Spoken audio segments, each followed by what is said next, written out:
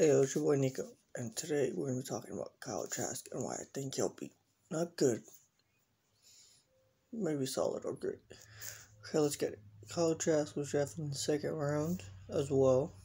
No, third round. Yeah, third round by the Buccaneers. With that, I would give them like a C+. He's a good backup quarterback. He's just not the same thing as Tom Brady, but there's some comps about him. He has a good deep ball. Sometimes when he runs, he'll throw. You're like, this is what all the quarterbacks you say. Are you sure? Yes. Kyle Trask isn't really a running quarterback, so when he runs, he'll just be afraid and just take into a ball. Anyways, he'll start balling up. He'll ball up. Also another good thing, he's a leader. He can read defenses, but not as good as Brady can. But he can read defenses. He has a good short ball accuracy.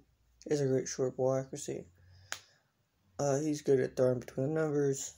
Like I said, weaknesses are defense. Sometimes reading the cornerback. So he's good at reading defenses. Yeah, but I saw that too. And sometimes he'll just read defense, and sometimes he won't. He'll just throw it. And sometimes he'll mess up. Sometimes he'll just get too happy and just his feet are offset a lot. He doesn't place it. So that's another weakness. But that's a good thing he got drafted to a good team.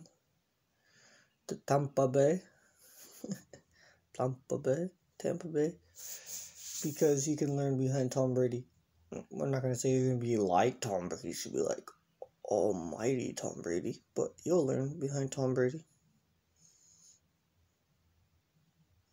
You can learn stuff behind Tom Brady, like how to throw it, what to read defenses.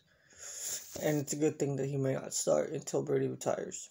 That's if he's going to retire until he's 50, but we'll leave that up to him.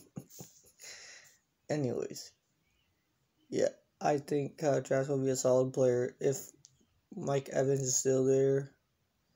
That Chris Godwin is still going to be there. Playoff Lenny is going to be there. That defense is going to be there. Well, not JPP. Not JP. He's 32, so I think he's going to retire soon.